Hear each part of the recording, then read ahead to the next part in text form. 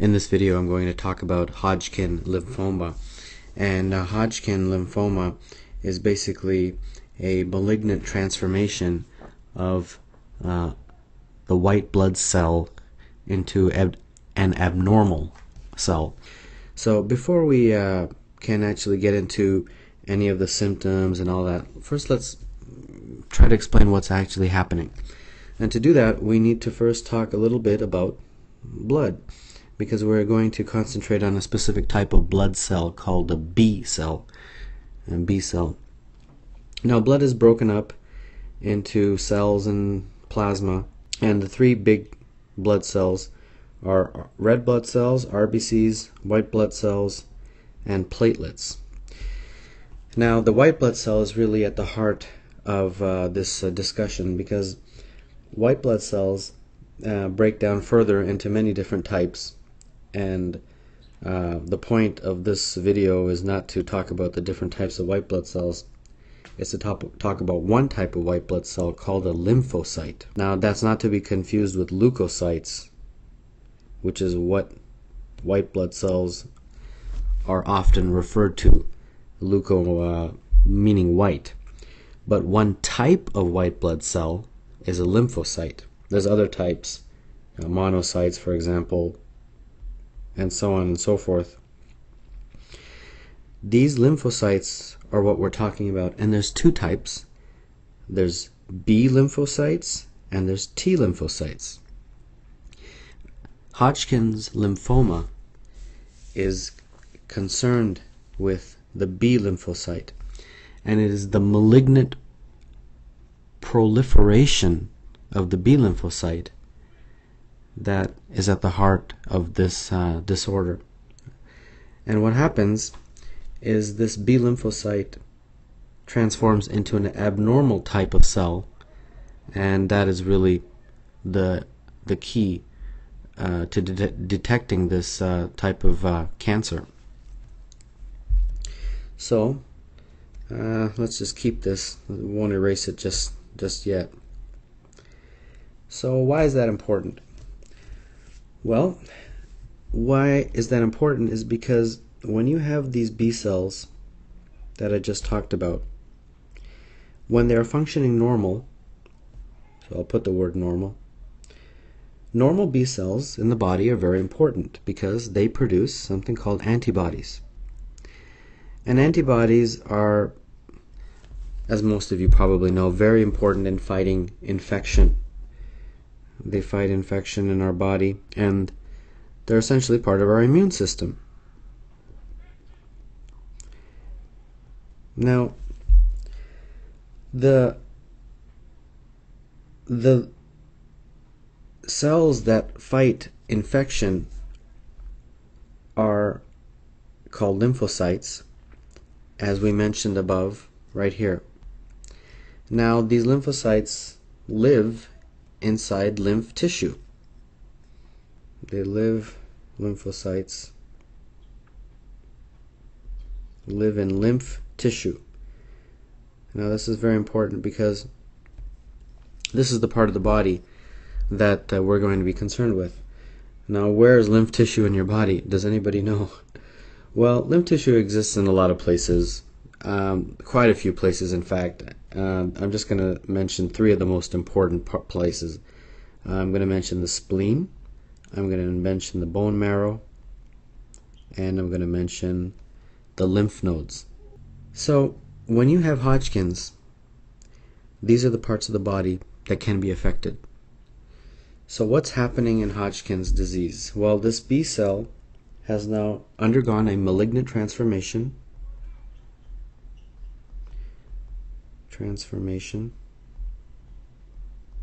into an abnormal type of B cell. And that abnormal type of B cell, or B lymphocyte, is given a special name. And that special name is a Reed-Sternberg cell. And that is the diagnostic or pathognomic finding, actually, on the biopsy. I'm going to actually, because it's so important, even attempt to draw a very basic diagram. And like I said, this is a very, very simplistic way of drawing this, but if this is a normal B cell, the Reed-Sternberg cells, the main difference is that they're much larger, and inside they have two nucleuses, so they're often referred to as large binucleate cells. And of course the name that was assigned to them, assuming the people who discovered this, is the Reed-Sternberg cell, or Reed-Sternberg cells. Okay, so now that we've got that out of the way, before I get into symptoms, I'd like to state, why does this happen? What is the reason this could happen in a person? Well, the cause of this involves genetics and environment. So it can be because of genetic susceptibility or an environmental exposure. And some of the examples are certain occupations, such as working with wood, a history of infection with a certain virus called Epstein-Barr virus. Another reason this can happen is other infections like tuberculosis, herpes virus, and certain medications have associated with this also, like phenytoin. So these are some of the risk factors involved, some of the causative factors. So what are some of the symptoms and signs? Well, there's a classic, almost a trivia question, which is, what are the B symptoms of this lymphoma? And I'm not sure why they call it B symptoms. The only thing I can think of is perhaps there was an A symptom of some other type, and this is the B symptoms, or maybe because Hodgkin's lymphoma involves the B cells. But in any case, this was asked on licensing exams, and the B symptoms of lymphoma are fever, night sweats, and weight loss. There are, of course, other symptoms as well. There's lymphadenopathy or swollen lymph nodes. Lymphadenopathy or swollen lymph nodes. I guess that's the layman's way of describing it. The lymphadenopathy, however, is actually quite unique in that it's painless, and I think that's very important to remember, because painful lymphadenopathy is associated with other types of disorders. And another physical exam finding would be, as I had mentioned earlier, that this is Hodgkin's lymphoma involves B cells, and the B cells are part of the lymphoid tissue, and lymphoid tissue can be found in the spleen. So if that is the case, where the spleen is involved, the spleen will be enlarged, so you'll have splenomegaly, which essentially just means enlargement of the spleen. And if the Hodgkin's lymphoma involves the bone marrow, then the bone will be affected. The